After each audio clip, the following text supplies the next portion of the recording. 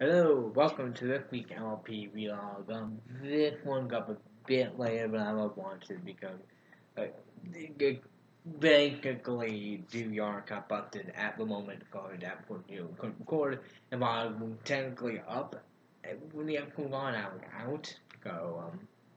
Yeah, go, yeah, oh god, I had to do other things that I was doing, then watch the episode, and now I have, and I could do a vlog, which hopefully following will be short like the other one has been so far. But anyway, Granny Gone Wild, written by Gillian M. Burrow. Yes, the freaking book who did 1.0, gonna finally back. Um, well, let me check if she actually had. Uh,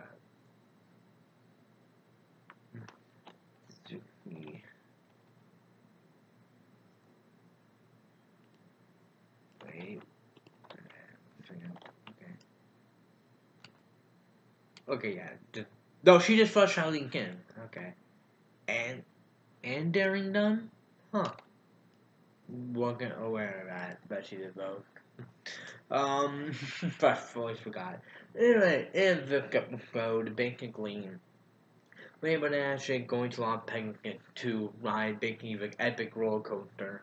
But basically, she had to take the elderly lady including out get Granny Smith, um, with her for reason I can't remember. And then Banking Rim Nash had to juggle for the guy to do work with her block out, keeping Legal League under control because after that told him to not let them get too cranky. And that's more or less what the upgrade is. Next one I liked. Like some of the other episodes we've had, it's nothing special, but I thought it was really entertaining, pretty entertaining. I mean, Grand Theft going who the older lady Morocco, pretty entertaining. But you get more into the old person joke. We're doing some funny stuff with, their action and how we interact, and how we do what do coming crazy things, but letting them become back. That's my thing to get crazy. But I do find it interesting that a lot of commenting I was at fault because it's like, at no point do the only gonna get too crazy, and basically, when I was doing over him, I should have told him, hey, I want to do a roller coaster, then everything would have been fixed. They pointed out why you could have told that before. It's more of a kind of conflict, which, yeah, a little contrived, better than that. But that coding, it's not too infuriating, and it's still mostly entertaining. We have everyone else, she liking for triggers, but it didn't bother me too much, but some people might. I don't be bothered by that, but it was fine. She was two triggers, she kind of wanted, cause she does take control, and even, I don't think she ever get too bad. She like, she tried, and, having a performance don't entertain, but it seemed to try well in the end. So, yeah, just a fun little episode where you get from Antic on Pekka, from Old Lady Antic, and from Rainbow Dash Antic. So, it's a pretty solid episode. There's no revolutionary moral or anything. It's just an entertaining episode.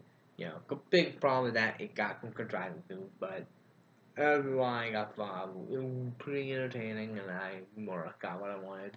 It's not nearly as raunchy as that title would lead you to believe, but a good show, I get it.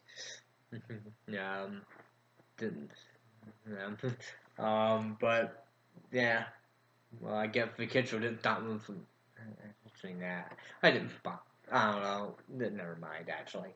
But there was another backup party cameo coming from a Power TV show, but I didn't spot it. But Bob, a few errors like on recap.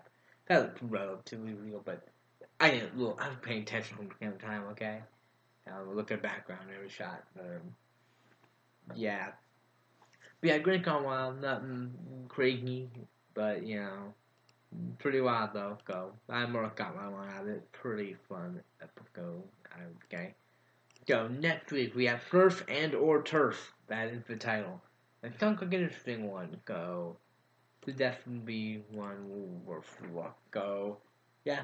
Not lots of kind of intriguing and like you really enjoy it, or you might find it kind of dull or stupid. I enjoy it, but it's not my favorite. So, should you that deep for first and or turf? Goodbye.